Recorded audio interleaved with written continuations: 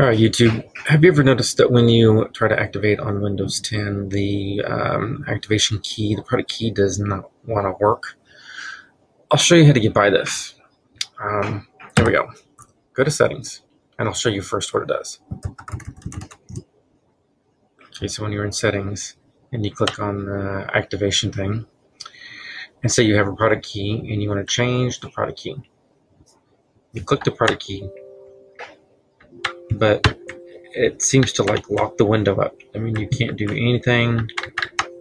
Doesn't seem to make sense. Like, what's going on?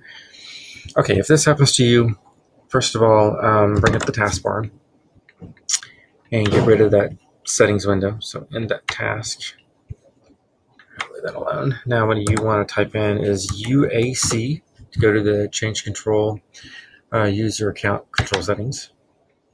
You'll notice that probably most of yours is right there. If you bump it up one more and hit OK, confirm it. It'll confirm.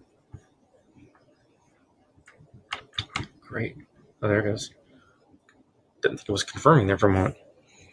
Now go back to your settings again. Go back to Activate Windows. Scroll down. Click the product key. And it'll pop up this window. You hit yes. And then now you can put in the product key.